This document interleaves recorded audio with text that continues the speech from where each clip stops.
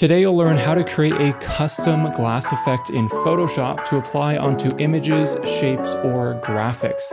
And by the end of this process, I'll show you how to repeat everything in one click. Now the first step in this process, assuming that we're working with an image, is to duplicate that image layer and then turn it into a smart object. With the background layer selected, since I just opened this image into Photoshop, I'll press Command or Control J to duplicate it. I'll now right-click on that layer and go to Convert to Smart Object. The reason that we'll need to do this is so that we can apply our vector mask a little bit more easily later on in the process. Now we'll select a shape tool to apply our glass effect to. In this case, I'll just create a rectangle. So going to the rectangle tool here within the toolbar, I'll just click and drag over my canvas like so to create a new rectangle shape. The fill color and stroke settings do not matter, but in this case, I do not have a stroke applied to this shape. The next thing I'll do is just round the corners of this shape to make it look a little bit more interesting. Now with this shape created, we want to apply it as a vector mask to our smart object layer. That way we can apply all of our layer styles onto this image layer and we'll still maintain all of these shape editing properties if we want to change the size or the roundness values of that shape, and we will not lose quality around that mask. To do that, we just need to hold Command or Control, click on the thumbnail of the rectangle shape layer, and then drag it to the smart object layer and let go. This will create a new vector mask and leave behind a fill layer, which we can go ahead and delete by clicking and dragging down to the trash icon. Disabling the background layer so you can see what's going on, this is what our layer 1 currently looks like, and this is where we're going to apply all of our glass effect adjustments to. Re-enabling the background layer, I'll double click on the layer 1 with the vector mask to access the layer styles. Now to create this effect, there's quite a few different settings that we're going to be going through, so I'm just going to list them off as I work through them, but I'll also leave them as a list in the description below so it's easy to review them and just kind of have it in another part of your screen while you do this. So the first settings that we'll go to within the layer styles panel is Bevel and Emboss. Making sure that this is enabled, we'll set the style to inner bevel, the technique to smooth, the depth anywhere from 100 to 300%. The more of a depth you have, the more intense that pop-out effect will look around your glass effect. We'll choose a size of your choice, and then a softening value anywhere between 3 to 6 pixels. As for the lighting angle, we'll want to generally use the same lighting angle as what is in our photo.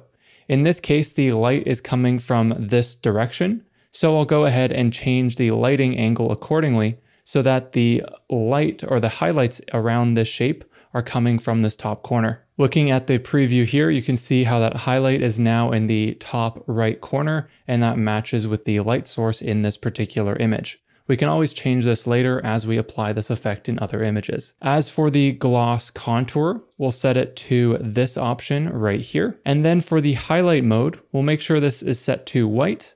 The mode is set to soft light, and the opacity is at 100%.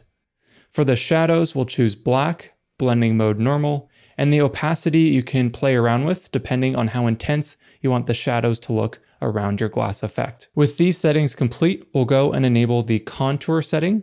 Make sure to click on that menu to access these settings. We'll choose this value for our contour amount, and the range we'll choose anywhere between 50 to 70%. Now we have a shape that has this 3D effect, but it doesn't look like glass in any way. So to fix that, we need to add a highlight across the entire shape so it looks like there's something reflecting on the surface. To do that, we'll go to the gradient overlay. Clicking gradient overlay within the menu settings, we need to first choose the Foreground To Transparent gradient, which is within the basics folder. So clicking on that, you'll notice that I now have this different color. So if you do not have white, then you need to do the following steps. We'll just click within this gradient preview. This will access the gradient editor. And here we can click on the foreground color stop and change this to white and click OK. Make sure that the transparency is at 100% on this side. If you do not see transparency, you can click on the opacity stop and make sure the opacity is set to 0%. I'll click OK. Next, we can change our style to linear radial, or you can also do reflected depending on the effect that you're going for. You can also change the angle of this gradient here, but in this case, I will choose the linear gradient and make sure that the highlight is coming from the highlight direction in the photo, which is over here on the top right. As for your final settings, just make sure your blending mode is normal, dither is enabled, opacity at 100%, and in this case, my mode is set to perceptual. Now, with all of these settings complete, we have the base for our glass effect, but rather than having to redo this entire process in the future, we can save this as a custom style to access in future projects. Going to the styles setting, we can go to the new style, and I'll call this to tutorial glass effect. Now make sure to include layer blending options and we'll click OK. Now you can click on this layer style in the future to immediately apply these effects onto your photo. I'll go ahead and click OK. Now to finalize this effect, I want to add a blur that only appears throughout the glass. This is something that we can't add inside of layer styles, so we have to do it manually. When we have an image like this, it's pretty easy to do, but I'll be running through a graphic example in just a moment. But for our image, to apply a blur, we'll select that image layer and go up to Filter, Blur, and Gaussian Blur. Now you can increase the blur amount depending on what you like for your glass effect. I'll do something a little bit more subtle like this. I'll click OK. Now we have successfully created our glass effect, but if we were to apply this onto a graphic, the process is going to be a little bit different. So let me explain. Here you can see I've imported a graphic, which is just my logo, and I'll go ahead and use the layer style to speed up the applying of my glass effect. Double clicking on the logo layer to access layer styles, I'll go to the style setting and choose the layer blending mode that I just created. The problem here is that it just adds this 3D gradient effect to the graphic. So if we wanted this to be transparent, we could go to our blending options and set the fill opacity to 0%. This will remove any color within the graphic, but still maintain its shape. I'll go ahead and click OK. And now when I grab my move tool, you can see how this glass effect is applied. If any of the effects are too intense, we can double click on the gradient overlay setting and then go ahead and reduce the opacity of this setting, or even change the angle depending on what you would like for your image. You can also go ahead and add a drop shadow if you would like, playing around with some of these settings with a black shadow to make that logo pop a little bit more. I'll click OK. Now the problem is, just like before, this logo doesn't blur anything that is behind it.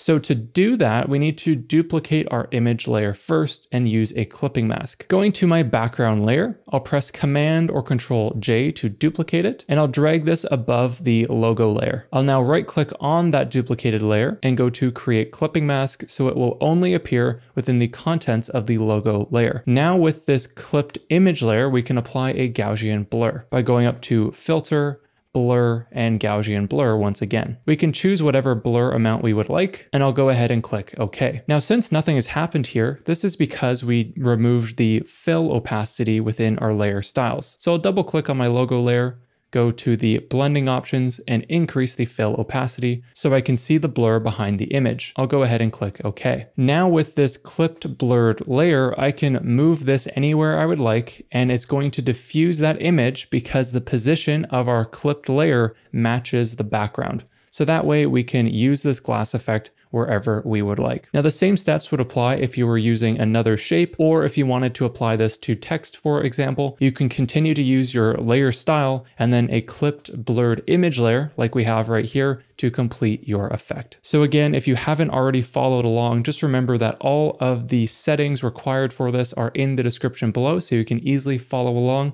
But with that, I'll see you back here next time.